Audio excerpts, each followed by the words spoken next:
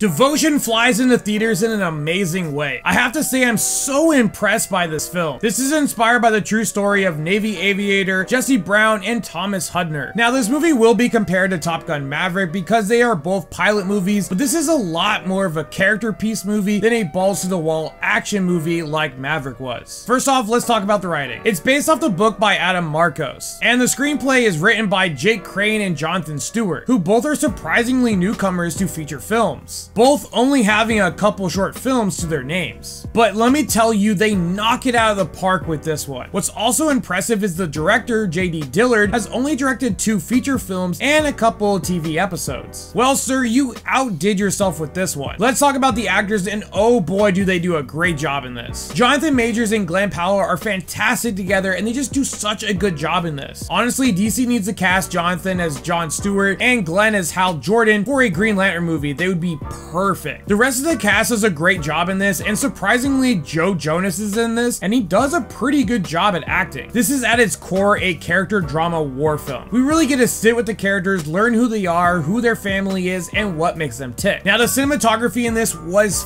fabulous. Eric Messerschmidt does such a great job in this movie. I love the shot composition he gets in a lot of the scenes, and just the choices he makes throughout the film with how he films it is just really good. Next, let's talk about the action, because what's a war film without action? Now, this movie wasn't adrenaline pumping like Maverick was, but they do give us some action scenes that are superb. The dogfighting in this was super fun to watch, them blowing stuff up was great, and them getting shot at was exhilarating. There are a few scenes of ground fighting, and when they get shot at, it is booming and intense. This movie also has some emotional scenes in it as well. In all, Devotion just shocks me with how great of a film it was, and it jumps straight into my top 10 movies this year. This is why I give Devotion a 9 out of 10. If you guys like this review, hit that like button. If you guys want to see more, hit that follow button. And as always, thanks for watching.